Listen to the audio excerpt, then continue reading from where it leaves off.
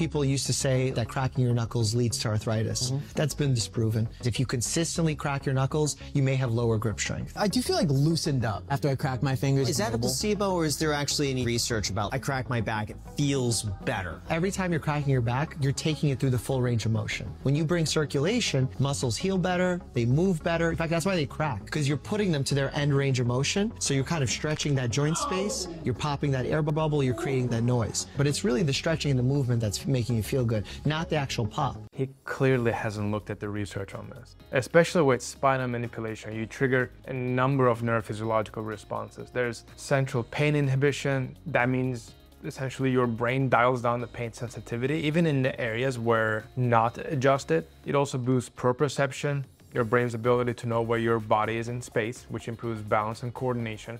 Biomechanically, it releases trapped joint tissue, breaks up adhesions, and restores normal joint motion. There's also autonomic and motor involvement. Studies show changes in muscle output and even nervous system activation after an adjustment. And then you've got biochemical side, substance P, oxytocin, interleukins, cortisol, all of those show positive changes after a spinal adjustment. There's even some evidence showing immune system responses, but findings on those are a little bit mixed. Probably more research is needed to confirm clinical significance. Yeah, stretching feels good, but manipulation does more. It's not about the pop either. That sound doesn't really matter. What matters is taking the joint past its current limited range into a therapeutic, paraphysiological range, which by the way was another thing he got wrong.